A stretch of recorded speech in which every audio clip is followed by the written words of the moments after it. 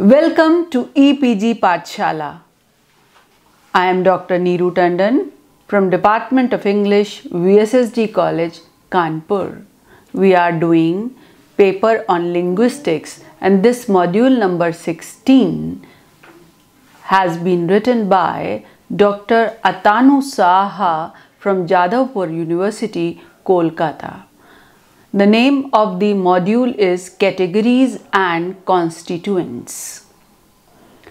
In this module, we'll define what is category.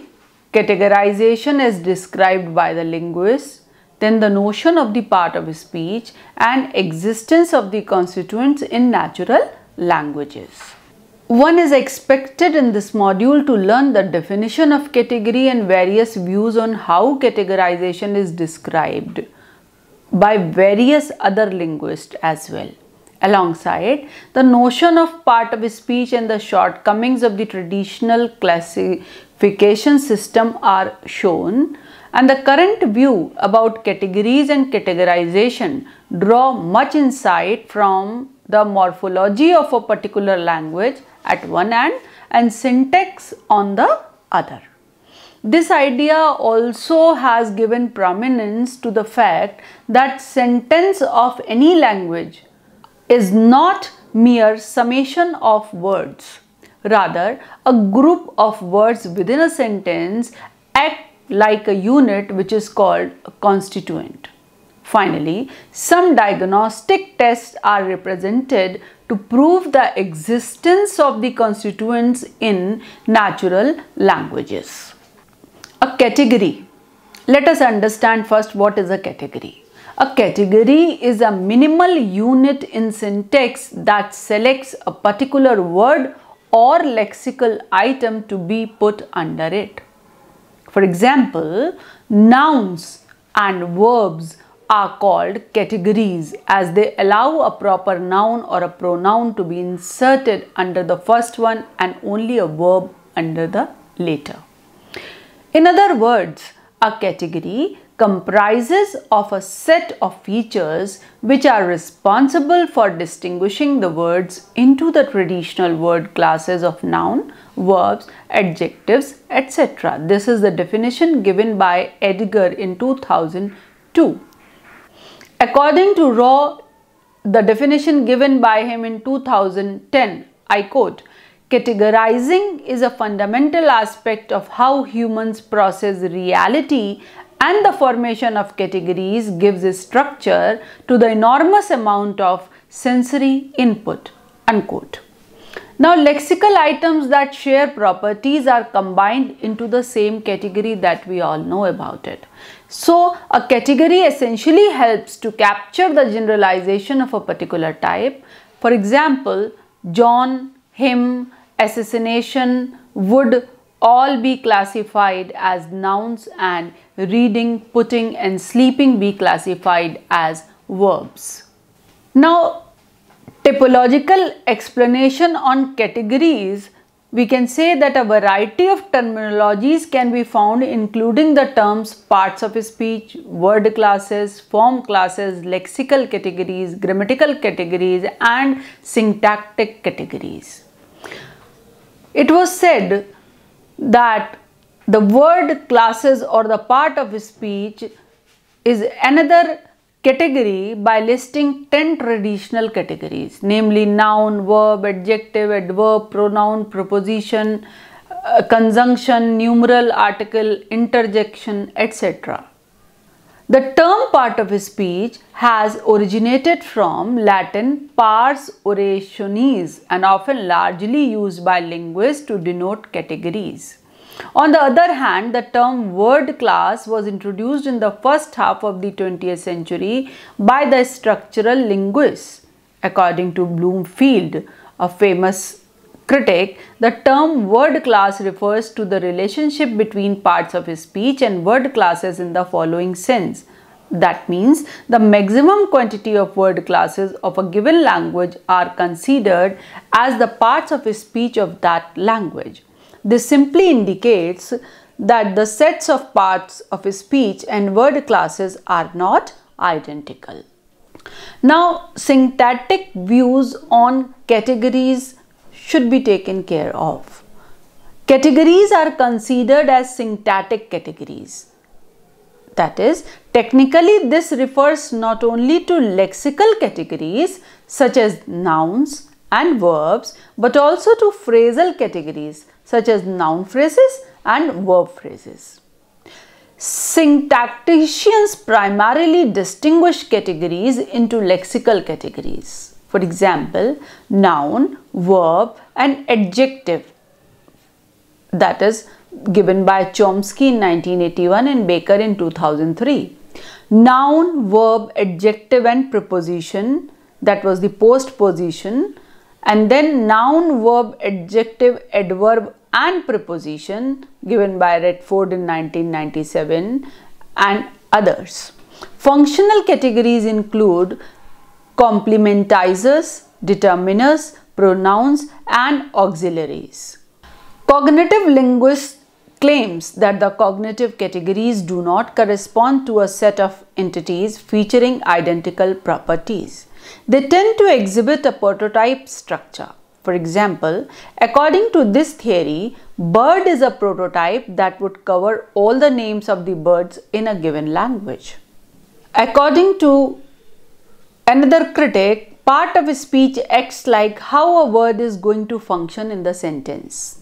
The most common part of speech discussed in descriptive grammars are nouns, verbs, adjectives, adverbs and prepositions. This triggers a pertinent question as in how do we classify them? Often the traditional definitions will fail to account for certain classifications. You can consider the following examples. The assassination of the Prime Minister. And other one, singing is a quality. Now these two underlined words cannot be classified as nouns if we delimit our notion of nouns as name of place, object or a thing. Consider the example in front of you from Bangla. Now it is the small one is running. Normally we expect to see nouns occupying the subject position. In first, instead of a noun, an adjective has occupied the nominal position and it indicates that a word might change its category depending upon the position that is going to occupy in a sentence. In front of you there is a chart and you can see that there are two sets of rules for categories. A grammar of any language is a combination of these categorical rules and lexical rules. For example, you see subject NP stands for noun phrase, VP stands for verb phrase, adjective is clear and other adverb and other auxiliaries are there to understand. As critic in 2002 named Carney puts it, a constituent is a group of words that function together as a unit. For example, the girl likes John. In example above, we can see that the and girl are closely related and they are capable of forming one unit, the girl. Likewise, likes and John combine as a unit, John being the direct object of the verb. The verb is like and John is the direct object. So, the girl likes John. These are three different parts. Now, in this structure, we have got a subject, then noun phrase, verb phrase, the determiner, the girl, verb, likes and object is John that otherwise may be a noun. A set of nodes can combine into a unit called as constituent. A common node exhaustively dominates them. A is a constituent of B if B dominates A. How can one decide a combination of nodes as a constituent? That is a question in front of us. There are tests noted as test for constituency. One is replacement test. If a group words can be replaced by a single word or lexical item, then the group of words will qualify as a constituent. This test is called as replacement test. The big red balloon is flying high in the sky. It is flying high in the sky. Since it can replace the entire unit, the big red balloon, so the big red balloon is stand as a unit, namely an NP constituent, noun phrase constituent. Then there is another test in the name of standalone or fragment test. If a group words can be produced as an answer to a question, then that group of words can form one constituent. Like John ate the rooftop view restaurant. Where did John eat?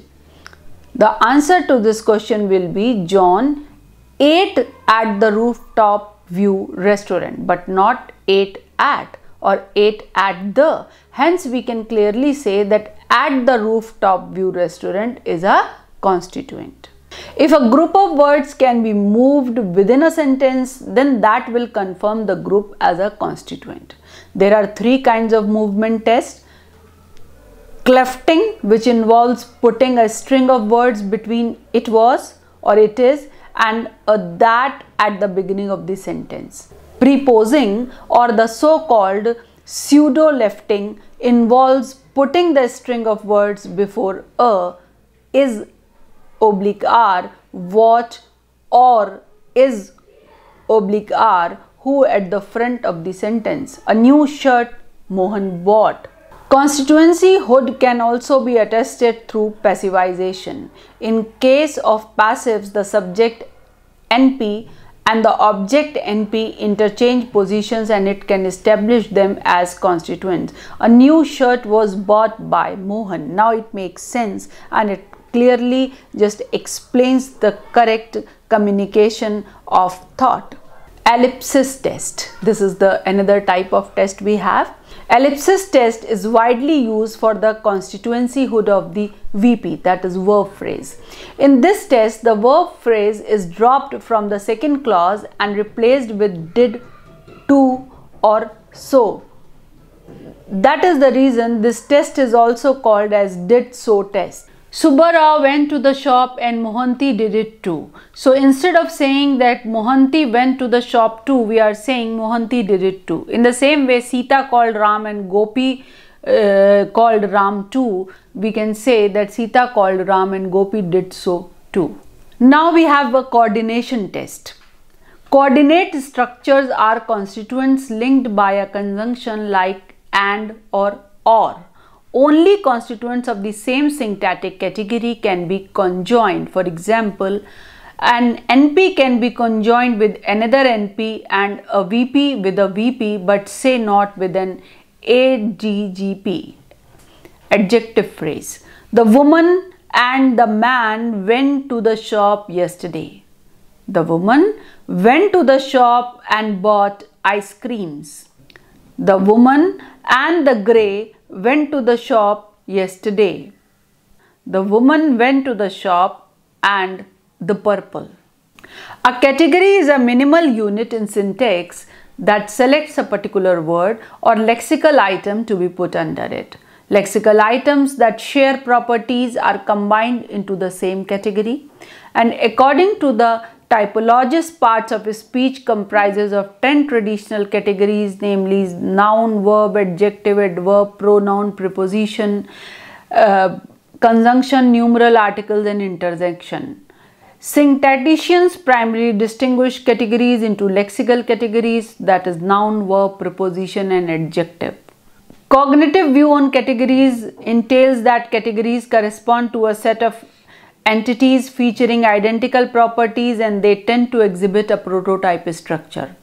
Part of speech acts like how a word is going to function in the sentence, and the current argument shows that the categories can be identified in terms of their morphological and syntactic distribution in a language. There are certain rules, like 2 sets of rules in grammar can explain the categories, categorical rules and lexical rules. A constituent is a group of words that functions together as a unit. If a group words can be replaced by single word or lexical item, then the group of words will qualify as a constituent. This test is called as replacement test. We have also discussed that if a group word can be produced as an answer to a question, then this group of words can form one constituent. In case a group of words can be moved within a sentence, then that will confirm the group as a constituent. Constituencyhood can also be attested through passivization. We have discussed that ellipsis test is widely used for the constituencyhood of the verb phrase, and coordinate structures are constituents linked by a conjunction. Only constituents of the same syntactic category can be conjoined. What are the hints for identifying particular types of constituents? Most students either get very good or bad marks in exams on syntax. The main difference seems to be whether they have understood the principles summarized that I am going to tell you and can apply them when asked to identify constituents of a particular category in a sentence or to draw trees. When you are there to identify the noun phrase, if you can replace a constituent with a pronoun like she, him, they, just take it for granted that it is a noun phrase. If you cannot, then it is probably not an NP. Like all categories, NPs may consist of a single word. For example, pronouns are NPs. Proper names like London, France, Nehru, Mohit, they are NPs. Indefinite singular mass nouns or indefinite plurals can appear as a complete NP even without the determiner. Like cows eat grass. That these cases are not only nouns or pronouns but also NPs can be demonstrated by the pronoun test, like Mary likes cows, she likes them, and also by the fact that these one-word NPs can appear in positions where one finds other NPs, for example in the subject position. Mary, they, visitors enjoyed the food. Now, PPs which describe a particular noun and occur just after are likely to be part of the NP of which that noun is head. If the PPs are not included in the NP, then the NP is incomplete. The leader of the tribe agreed. Here the leader is not a complete NP, though this string might be an NP in other sentences. Here the NP is the leader of the tribe, evidence that we can replace the leader of the tribe but not the leader with a pronoun. He of the tribe agreed makes no sense. For reasons not very clear, some students write NP at the top of the tree when asked to draw a tree for a sentence, despite the lack of precedent for this given in the material they studied. It should be clear that sentences are not the same kind of thing as NPs. For instance, Mary left expresses a situation and a preposition which is either true or false, while the NP in it, Mary, denotes a person. Structures involving possessives always have the structure NP and within brackets. So if you see possessives, you will automatically have two NPs. Example, NP, that is the man near the door's wife. Note that NP before possessives cannot be replaced by a pronoun. This is because the pronoun plus possessive constituent is replaced by a possessive determiner like her car. Now, how to identify the verb phrase? Most verb phrases begin with verbs. The main class of exceptions include VPs with adverb VPs in front of the verb. She slowly read the book. You can deduce where the VP begins and ends with remembering that most sentences and all sentences that we will discuss have one of the following two forms, NP and VP. Now, how to identify prepositional phrases, PPs that we call. The overwhelming majority of PPs have the structure and there are some exceptions as well. Some beginners wrongly label prepositional phrases as noun phrases in tree exercises, perhaps due to an intuition that the noun inside the prepositional phrase is somehow more important and is thus the head. This is refuted by the pronoun test for NPs. I sat on a chair can be changed to I sat on it, but not I sat it. How to identify adjective phrase, APs that we call. Adjective phrases can be either inside or outside the noun phrase they modify. Typical example can be that person shouted at him. Now, APs never contain the noun they describe. Like person in above is not part of AP. If person were inside an AP, it would not be able to be the head of the whole NP constituent. Now, if you have to identify a phrase of a particular category, which is a prerequisite for drawing trees, you must obviously make sure that you have correctly identified the boundaries of any categories inside that category. If asked to identify a VP or a PP, I looked at a book about politics, the correct answer would be I looked at a book about politics. Here at a book is not a PP and looked at a book is not a VP. Since about politics is part of the NP, inside these constituents, you can say I looked at it about politics. Just to summarize, I would like to draw your attention that you must understand clearly about constituents and categories. Once you understand that what is noun phrase, what is verb phrase, and the way I told you how to identify the noun phrase and the verb phrase, then definitely it is going to benefit you and you are not going to commit mistakes in your exams. Whenever noun phrases and verb phrases, adjective phrases, phrasal verbs, they are there, just put them into different categories and try to make practices with them. Try to write certain words related with them according to the rules given in this particular module. You can watch this video which is coming up in the next slide for a better understanding of this module that is of constituents and categories, and this will help you in having the complete understanding of this particular category. Thank you for visiting EPG Pathshala. Hello and welcome to Syntax. The next couple of clips are dedicated to sentences, their structures, and the function of those structures within the sentences. Syntax is basically the attempt to reconstruct native speakers' knowledge about sentences. We call the elements making up sentences constituents because they are what constitute the sentence. Sentences like, I live in a flat with very strange people who don't wash regularly, and my favourite roommate is a duck-billed platypus, on the lowest level consist of words. These words build phrases, a syntactic structure consisting of a head, which is a kind of main word, and dependent structures. These dependent structures follow the meaning of the head. Phrases combine to form clauses.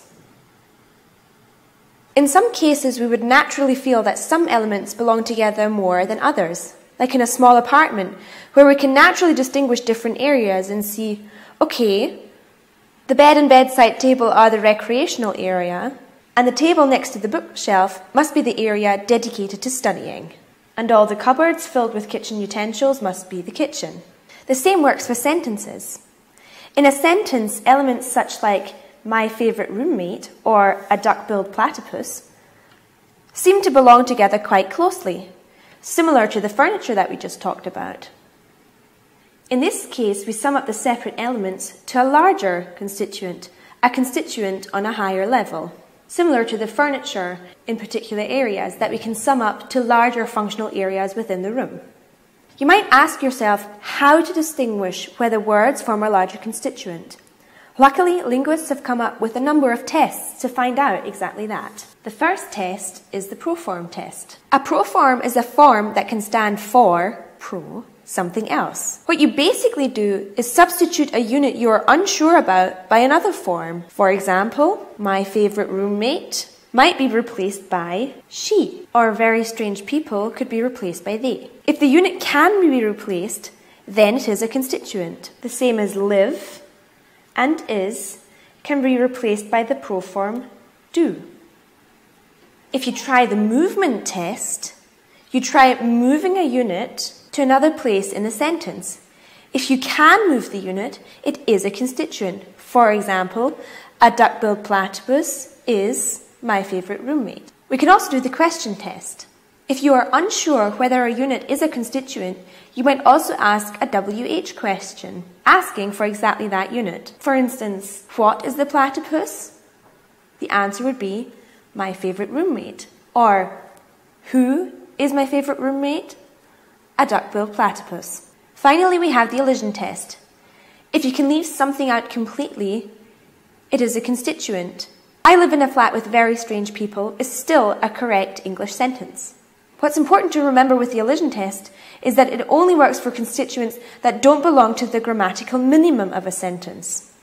Just remember that you always have to end up with a functioning sentence. Like in morphology, a unit in syntax falls apart into immediate constituents. English sentences have a subject-predicate structure. Let's have a look at another example. Bold Bavarian Bertha gave him a black eye at the Oktoberfest. Since English sentences have subject-predicate structure, this sentence would fall apart into two more parts on the next lower level. So the constituents on the next lower level can be summed up by two proform tests. She, Bold Bavarian Bertha, and did give him a black eye at the Oktoberfest. We call this a phrase marker. Every element within a phrase marker that other constituents can branch off from is called a node. S is the node that stands for sentence. She and did are immediate constituents of S, as they lie one immediate level below in the hierarchy.